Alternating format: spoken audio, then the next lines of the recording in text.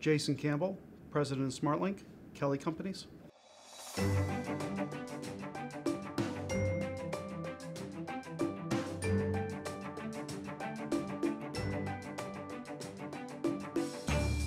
I got into the wireless industry after I graduated from Denison University in 2000. And I remember, this is when wireless was really taking off, starting to take off. And I think at that time, probably 50% of consumers, American consumers, had wireless devices. And I remember first part of the job, we're deploying networks. And I remember talking to a farmer that said, wireless phones, that just might catch on someday.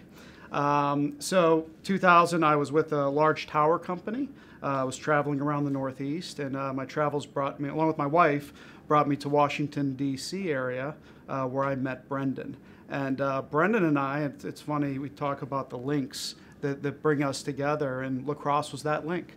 I had played lacrosse in high school and on the club team in college, and Brendan and I struck up a conversation about that, and I think about a month or so later, he had gotten me an opportunity over at one of the largest national carriers in the U.S., and I went over to work worked for Smartlink for about 2 or 3 weeks, went over there for the next 8 years, and learned a lot about the business, the inner workings of the carrier, and so forth. And about 8 years later, Brendan called me again, and he said, well, Jason, hey, how about you come back and we build a national site development company?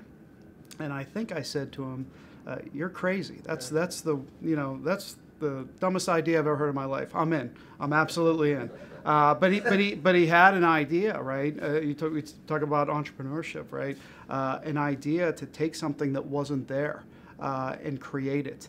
And we did that. And starting in 2012, we started building what is now the largest national site development company in the U.S. Over 22 markets, working for all of the major wireless carriers.